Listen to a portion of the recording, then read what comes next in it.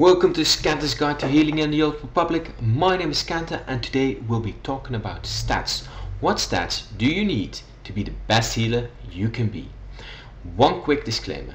Because all this information is still about the beta, there could be some stuff that becomes obsolete when the game releases on the 20th of December.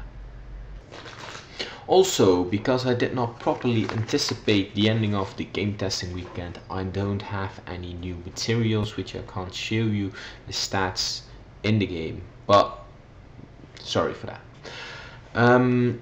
Like in a whole lot of games, there are two types of stats you want.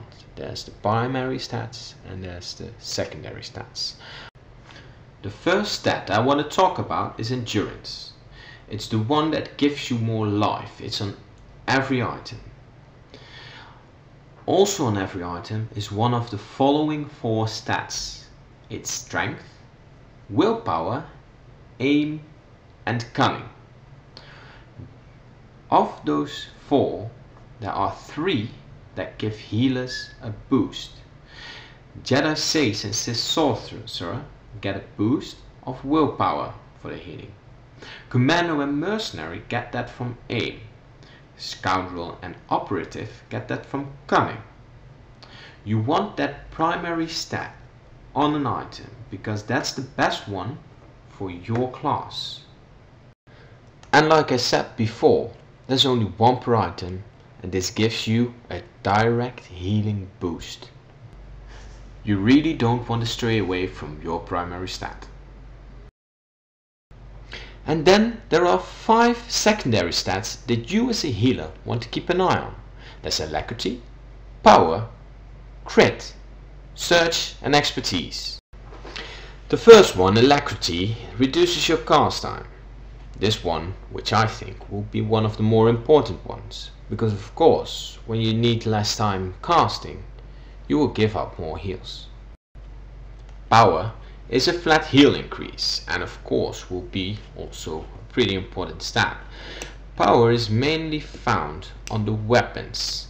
It's either power, force power or tech power. The third one, crit, we of course know from many MMOs.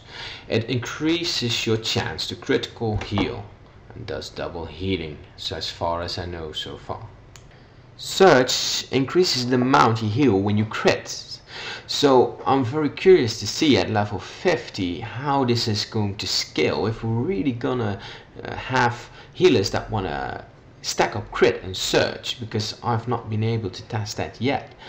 At leveling point at least, crit and search is not really something you want. And last, fifth, is the expertise stat. This is a true PvP stat and will only be obtainable when you reach level 50.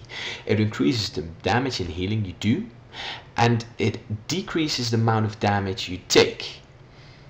So when you level, remember, go for your first stat. Your primary stat is by far the best one.